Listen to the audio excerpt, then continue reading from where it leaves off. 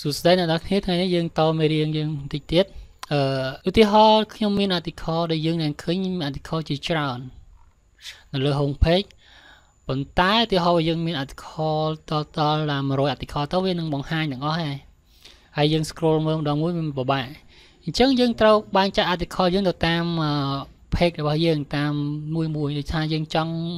มวยเพจนั่นยังบางhaiบางมาอาร์ติคอจังนงการในนี้ยังหนึ่งเรื่องปี pagination จังนำไปtrain pagination ยมสมโจบตัวการในดิเตอร์ยังไว้ให้ยังเคยนกนงhome page ยังคือนกนง article controller ให้นกนง index โอเคนี่คือ default ដែលយើងបានបង្កើតនៅ scope លើកមុនឈ្មោះថា active ដែលយើងមេរៀនមុនដែលយើង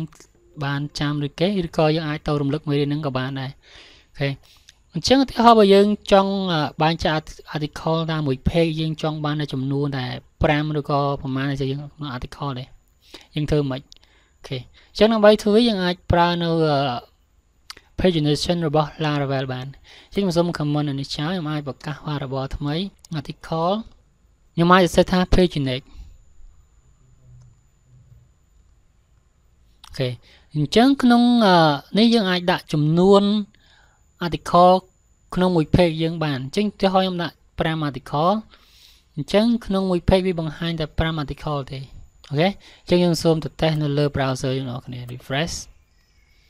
អូខេអញ្ចឹងយើងអាចឃើញនេះគឺចំនួនតែ5 article យើងបង្ហាញនៅក្នុង page យើងតែប៉ុណ្ណោះអញ្ចឹងវាសម្រួលដល់ performance នៃ website យើងឬក៏ website យើងវាមិនបង្ហាញនៅទិន្នន័យម្ដងទាំងអស់ដែលធ្វើឲ្យអ្នកមើលខ្ជិលនឹង scroll មើលអូខេឬក៏មួយទៀតយើងអាចទៅឲ្យខ្ញុំដាក់2អញ្ចឹងវានឹងបង្ហាញតែ2 article ទេក្នុងមួយ page នេះដែលយើងឃើញ article ទី4និងទី5អូខេប៉ុន្តែដែលយើងបានឃើញ article ដែលខ្ញុំបញ្ចូលក្រោយគេគឺវានៅអត់ត្រូវតាមលំដាប់គឺវានៅក្រោយគេអញ្ចឹង article ដែលយើងបញ្ចូលចុងក្រោយគេបំផុតគឺត្រូវនៅលើគេដូចដែលយើងឃើញ last update នេះគឺ article 13ដែលខ្ញុំទុកបញ្ចូលមិញហ្នឹងគឺវានៅលើគេប៉ុន្តែក្នុងករណីនេះក្នុងនេះយើងខុសពួកអី article ដែលបញ្ចូលក្រោយគេវាមិននៅលើគេអញ្ចឹងយើងអាចកែបានជាមួយនឹង pagination យើងដែលយើងចូលទៅកាន់ pagination យើងអាចសរសេរបន្ថែមឬក៏ខ្ញុំសូមលុបអានេះចេញសិនយើងអាចសរសេរថាអញ្ចឹងយើងយកទៅ article ណាដែល click active តែប៉ុណ្ណោះយើងអាចសរសេរថាវានេះគឺជា eloquent ដែលយើងធ្លាប់រៀនពីមេរៀនមុនយើងអាច check នៅលើ eloquent នេះបានអូខេខ្ញុំអាចសរសេរថាវា active ស្មើ1អូខេចេញមក enter មកដើម្បីយើងងាយស្រួលក្នុងការស្រួលមើល code ជាមកថា order by ខ្ញុំចង់ឲ្យ article ដែលនៅតែបញ្ចូលចុងក្រោយគេនៅលើគេអាចថា ID ចឹងឬក៏យើងអាចបញ្ចូលតាមកាំង time stamp ក៏បានដែរអញ្ចឹងខ្ញុំអាច ID DESC អូខេជាយើងចង់ក្រោយគេគឺគេដាក់ paginate យើងគឺយើងអាចយកក្នុងមួយ page 5 article អញ្ចឹងអូខេអញ្ចឹងខ្ញុំសូមធ្វើការ refresh របស់យើងនេះដែលយើងបានឃើញគឺ13វាជា article ចុងក្រោយគេឧទាហរណ៍ខ្ញុំមកចូល article មួយទៀតខ្ញុំអាច create article ខ្ញុំអាចដាក់ថា article 14អញ្ចឹងទៅ article 14អូខេអញ្ចឹងខ្ញុំ paste simple text របស់យើង active save អញ្ចឹងយើងឃើញគឺ article 14គឺនៅក្រោយគេអូខេប៉ុន្តែនៅពេលយើងដាក់ page អញ្ចឹងទៅយើងចង់បង្ហាញនៅ page ណាយើងអត់ទាន់ដឹងទេអញ្ចឹងដើម្បីបង្ហាញនៅតែយើងនៅទីតាំង page ណាមួយយើងអាចចូលទៅក្នុង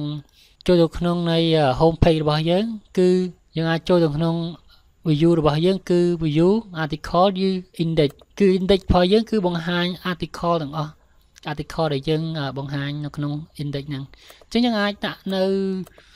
pagination ឲ្យនឹង article យើងដោយវាប្រាប់ថាតើយើងឈរលើ page ណាអូខេអញ្ចឹងដើម្បីដាក់ខ្ញុំអាចដាក់ថា div text center អូខេអញ្ចឹងខ្ញុំអាចសរសេរថា article គឺ variable article មួយនេះគឺយើងបានពី article controller ដែលយើងបោះវាជា article នេះ ចឹងត្រន័យវាគឺស្មើនឹងមួយនេះដែលយើងទាញនៅ pagination មក keyword យើងគឺ articles មាន s គេចឹងយើងអាចថា article link អូខេចឹងយើងអាចបង្ហាញនៅ link article របស់យើងថាយើងឈួរនៅ page ណាឬក៏យើងចង់ទៅ page ណាបានហើយខ្ញុំសូម refresh យើង scroll មកក្រោមគឺយើងនឹងឃើញ page នៅក្រោមនេះគឺវា generate ជា bootstrap pagination ឲ្យយើងដោយស្វ័យប្រវត្តិក្នុង Laravel ហ្នឹងចឹង page យើងទាំងអស់មាន3 page យើងអាចចូលទៅកាន់ page ទី3ដល់យើងនឹងឃើញយើង article យើងមានប៉ុន្មានយើងអាចមើលតាមហ្នឹងឬក៏ខ្ញុំចូលមក page ទី2វិញហ្នឹងមក page ទី1វិញអូខេចឹងនៅក្នុង page ទី1នេះ article ចុងក្រោយគឺ article លេខ10អញ្ចឹងខ្ញុំចូល page ទី2ចឹងវានឹងចាប់ដើមពី article លេខ9មកយើងវិញហើយអូខេ